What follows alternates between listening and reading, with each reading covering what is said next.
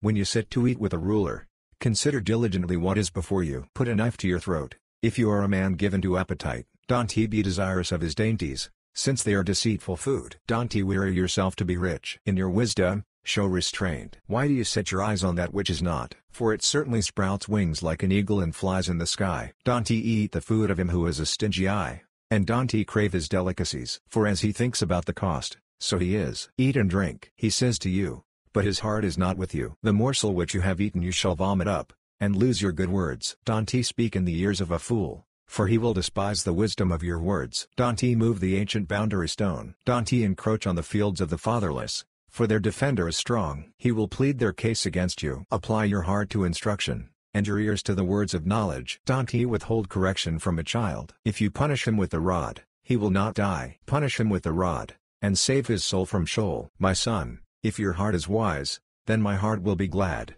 even mine. Yes, my heart will rejoice. When your lips speak what is right. Don't he let your heart envy sinners, but rather fear God all day long. Indeed, surely there is a future hope, and your hope will not be cut off. Listen, my son, and be wise, and keep your heart on the right path. Don't ye be among ones drinking too much wine, or those who gorge themselves on meat. For the drunkard and the glutton shall become poor, and drowsiness clothes them in rags. Listen to your father who gave you life, and don't ye despise your mother when she is old. Buy the truth, and don't ye sell it. Get wisdom, discipline, and understanding. The father of the righteous has great joy. Whoever fathers a wise child delights in him. Let your father and your mother be glad. Let her who bore you rejoice. My son, give me your heart, and let your eyes keep in my ways. For a prostitute is a deep pit, and a wayward wife is a narrow well. Yes, she lies in wait like a robber, and increases the unfaithful among men. Who has woe? Who has sorrow? Who has strife? Who has complaints? Who has needless bruises? Who has bloodshot eyes? Those who stay long at the wine. Those who go to seek out mixed wine.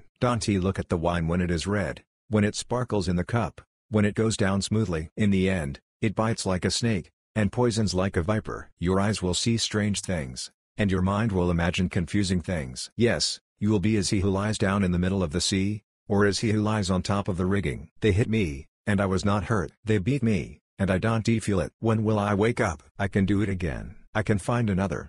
This is the Verses of the Bible channel. Thank you for watching. Kindly subscribe for more.